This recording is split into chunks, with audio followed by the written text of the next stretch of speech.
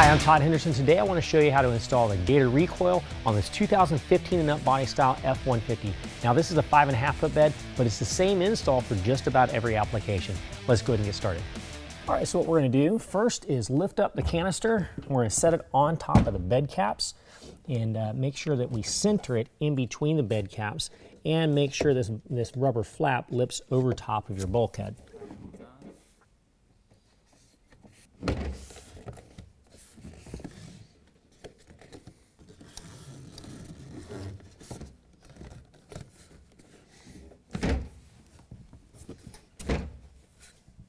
It's extremely important. Let's just make sure this canister is centered in the bed caps. Check both sides, make sure it's nice and centered. Now what I'm going to do is I'm going to show you how to install the passenger side rail. The passenger side rail installs the exact same way as the driver's side rail. So what we want to do first is locate that rail. Now you've got the open channel this way. We've got the part sits on top of the bed cap facing the bed cap. At the very end we're going to see a little hole tapped in there. If you don't see the hole, you've got the driver's side rail. You need to swap it out to the passenger side. So once we've got the passenger side rail, what we're going to do is we're going to flip that rail upside down. And we're going to see a channel that runs the entire length of that rail. Now in your kit you're going to have a bunch of hardware. So first thing we're going to find is our nuts that are in the kit. Now they're nylock nuts. It means you got a nylon band on the top side of it, and then the bottom side of it is no nylon band. What we're going to do is we're going to insert 8 of those nylock nuts into this channel.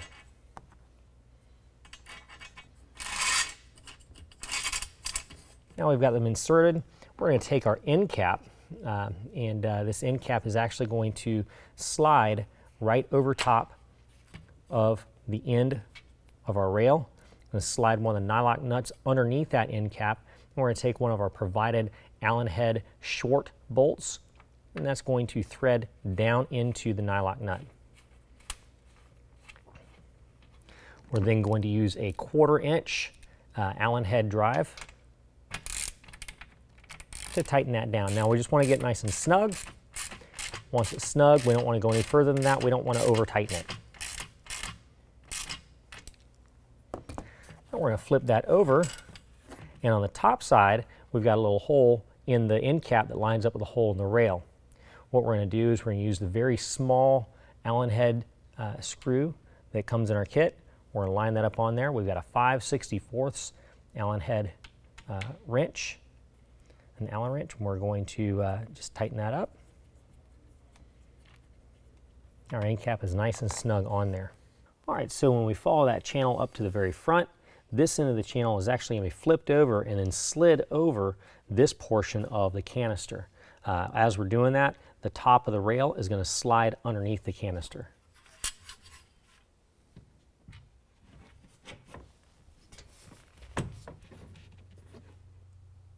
Now out of our kit we've got a screw. It's a self-tapper screw, and it's got a T25 head on it. What we're going to do is we're going to thread that into that hole in the rail. All right, we're going to make sure that we work that screw all the way to the rail, but don't over tighten it.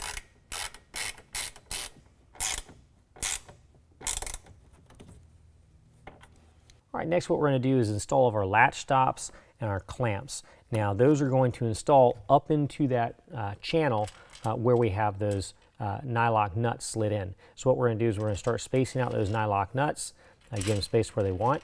The first thing we're going to do, the very last nylock nut, we're going to attach with one of our small Allen head screws, go up through the bottom of that latch stop, and that's going to line up to the rail and go into one of those nylock nuts, the very last nylock nut. Next we're going to take one of our clamps. Now the clamp opens and closes like that. We're going to notice we've got a groove on the top of the clamp that's actually going to attach to the groove in the bottom of the rail. What we're going to do is we're going to take our long hex head bolt, we're going to slide it up through the bottom of that, line that up to one of our nylock nuts, and we're going to get that started in place. Again, we're not going to tighten this down just yet.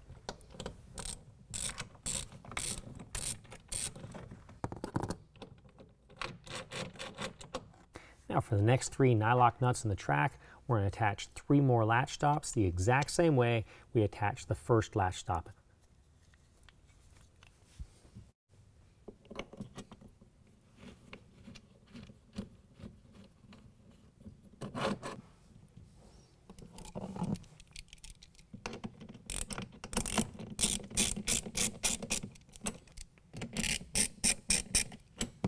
right, now the easiest way to install this front clamp is to take the clamp apart. We're going to set these pieces off to the side. Now we've just got the main clamp body. There again, we're going to insert the long bolt up into the clamp and install it into that nylock nut. There again, we're not going to tighten it down just yet.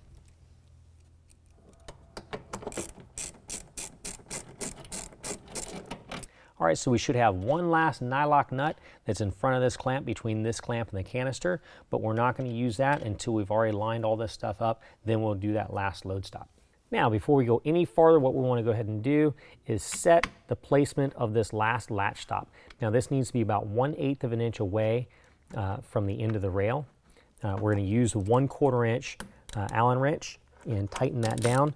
Now, we're just going to snug it. And what I mean by snug is you're not supposed to go past 5 foot-pounds.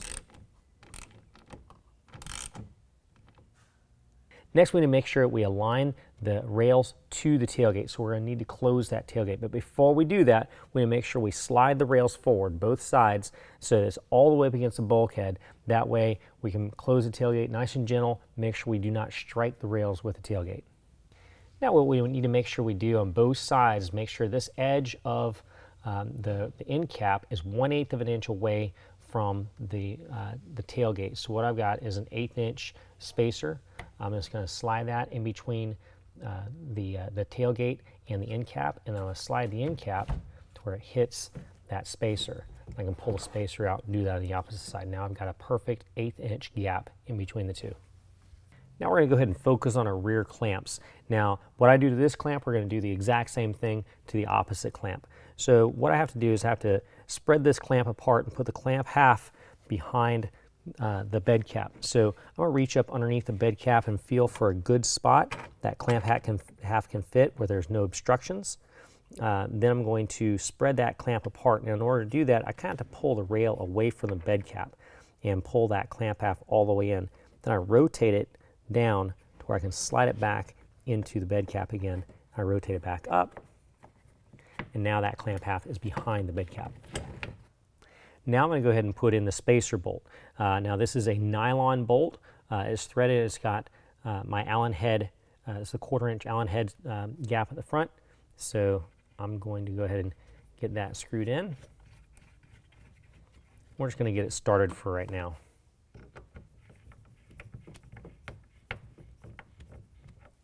Now what I want to do is go ahead and measure the inside width of the canister. So from the inside of this edge to the inside of this edge.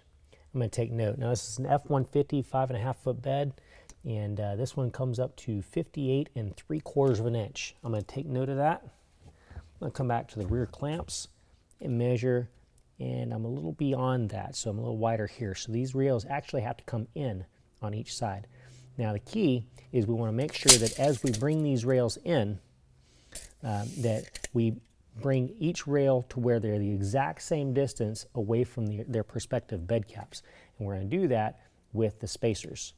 All right, now I'm going to go ahead and turn this depth screw, this alignment screw, all the way in to where it hits the actual bed cap. I'm going to do that on both sides. Now I'm going to go ahead and measure the distance between the rails again. And I still need to come in a little bit on each side. So what I'm going to do is I'm going to turn those set screws in. Since they're both pushing against the bed cap, the more I turn those set screws in, the more it'll bring the rail in towards the center of the bed. So I'm going to turn those set screws to where they're both about flush with the clamp and see where that sets me. Let me see where that is. Now we've got the set screws in place, we're going to go ahead and snug down the clamps using the same 1/4 inch Allen wrench. Now again, we don't want to go beyond 5 foot-pounds. And then once we get it tightened down, we're going to tighten down the bottom as well. There again, just getting it snug, and again, don't go beyond 5 foot-pounds. Do that on both sides. All right, now we're going to go ahead and work on the clamp next to the canister. We just want to make sure we have enough room in between that clamp when we set it in place that we've got our front latch stop is going to be able to go into place. All right, now we've got this clamp base installed nice and loose so we can make adjustments. We're going to reach back and make sure we've got a spot that's clear of any kind of obstructions behind the bed cap. Now we're going to take our clamp half, that's threaded on the bottom, we're going to slide it up underneath the bed cap. You be prepared to move any kind of bed liner material out of the way so you got plenty of room. Then we're going to go ahead and reassemble that clamp. We're going to slide the bolt through. We're going to get it lined up and start threading it in. Now we're not tightening it down at this point. All we're doing is getting things lined up. Once it's lined up, we're going to go ahead and hit this finger tight, not tighten it down completely yet. Then we're going to take our set screw. We're going to go ahead and turn that into place. We're going to take this set screw and run it all the way up just to where it contacts the bed cap on the inside. Once it contacts the bed cap, we're going to go ahead and tighten down the clamp. There again, we're just going to snug it. We're not going to get it too tight. Don't get beyond 5 foot-pounds. And then underneath, tighten that down. There again, 5 foot-pounds is all you need, and it's set in place. And repeat the exact same process on the opposite side. All right, so now what we're going to do is we're going to take our last latch stop. This is a latch stop that goes up against the canister. We're going to install that on the rail about 1/16 of an inch away from our set screw. We're going to use our last nylock nut, take one of the small hex head bolts, line it up to that last nylock nut, and then set it in place, tighten it down. Before we can do that though, we have to pull the cover into the rail just past the clamp so get any kind of latch mechanism out of the way so that it doesn't obstruct putting on this latch stop.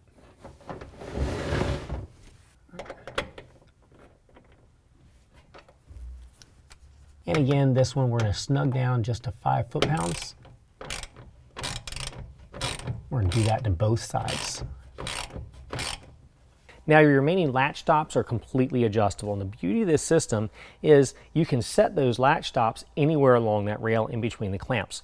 So if you have particular cargo that you transport all the time, whether it be a grill, a bicycle, whatnot, you can take and set your latch stops so you close all the way up to that particular piece of cargo. Now, the latch stops, when they slide back and forth, they'll actually lock into the latch on the cover. So we're going to latch both of those latch stops into the latch rail. Now I'm going to move that cover exactly where I want it, go underneath with my 1/4 inch Allen wrench and snug down both of those latch stops. All right, the remaining latch stops, you use the exact same process and you set them wherever your preference is. So last, we're going to test the operation of the cover.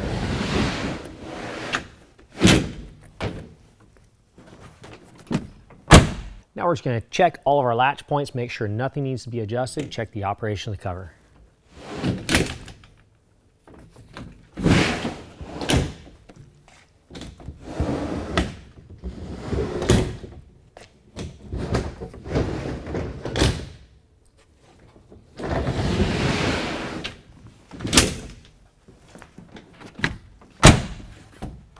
Well, that concludes the installation. If you have any questions, call the experts. We're here to help you out.